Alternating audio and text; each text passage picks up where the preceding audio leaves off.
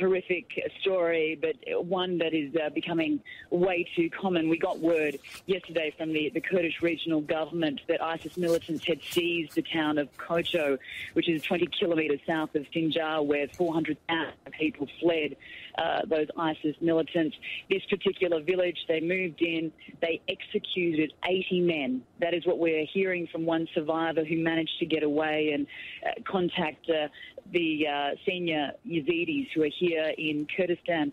He also said that 100 women were taken to northern Iraq, which is parts of it that are now controlled by these ISIS militants. And he said they are being taken away to be sex slaves and to be sold. So, Chrissy, this is a story that we're hearing much, much more of as they continue to take over these towns and villages. They are dividing and conquering. Horrific story, but one that is becoming way too common. We got word yesterday from the Kurdish regional government that ISIS militants had seized the town of Kocho, which is 20 kilometres south of Sinjar, where 400,000 people fled those ISIS militants.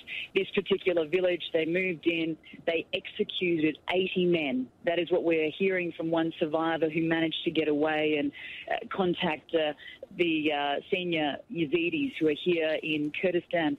He also said that 100 women were taken to northern Iraq, which is parts of it that are now controlled by these ISIS militants.